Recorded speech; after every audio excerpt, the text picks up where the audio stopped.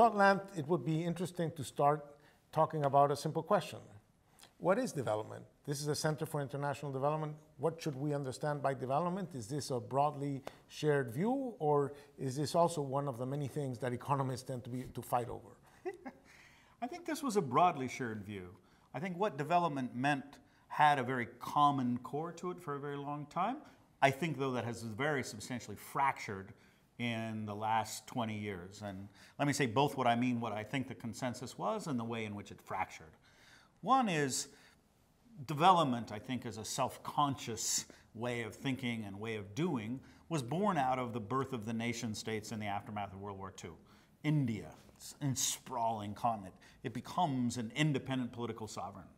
Indonesia, this sprawling chain of islands, becomes an independent political sovereign, and they say, we're now a nation state. What does it mean to be a more developed rather than less developed nation state?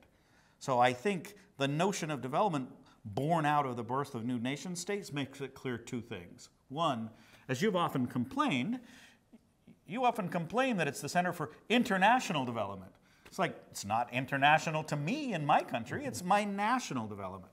So I think the first thing is, the core thing that was developing was the nation state.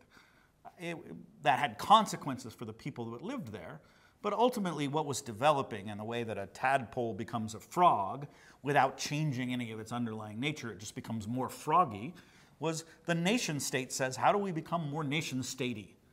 And I think there were four simultaneous transformations that were part of that.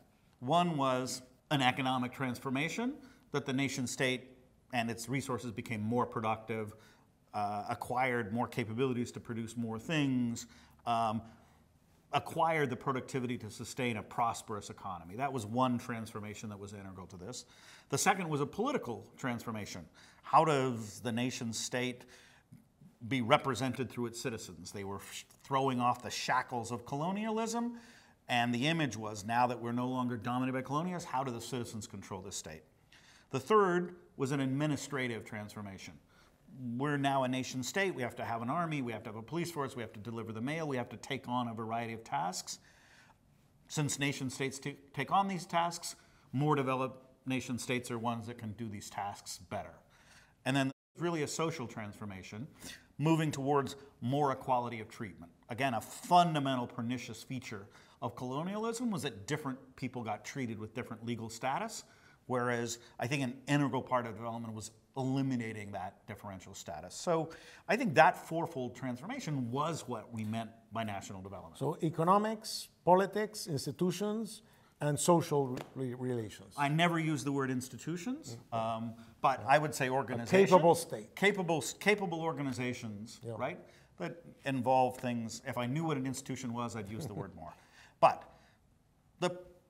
what's fractured, I think, though, in the last 20 years, is I think a lot of people have come to confuse development work with mitigation of the lack of consequences of development work. If a nation state doesn't develop, there are all these terribly tragic human consequences. People die of diseases, kids don't get educated, there's violence of all types, including crime, violence against women. You can imagine that rather than work on the transformation process, I'll come in and I'll take programmatic interventions that address and mitigate the consequences of the lack of overall development. And that's always, you know, those are two legs in some sense of a development approach. But I worry that, in essence, national development solves all problems.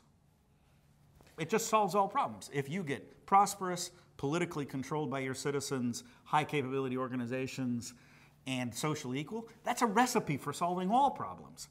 Whereas the programmatic approach says, here's a problem that remains unsolved by the lack of development, let's solve it. And so it leads you into really specific interventions that aren't necessarily seen in the overall development transformation. And one can easily start to confuse the mitigation of the lack of development with promoting the development process itself. And that's why some people think that giving chickens to others is a way to do development.